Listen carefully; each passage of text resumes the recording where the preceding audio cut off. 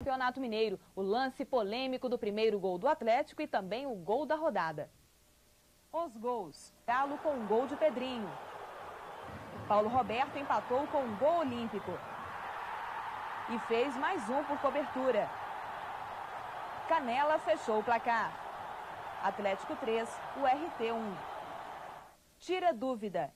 No primeiro gol do Atlético, Reinaldo jogou o corpo sobre o goleiro. A regra diz que o goleiro é intocável na pequena área. O juiz Jefferson Alexandrino deveria ter marcado falta. Gol da rodada. Paulo Roberto viu o goleiro adiantado e tocou no ângulo por cobertura. Um golaço.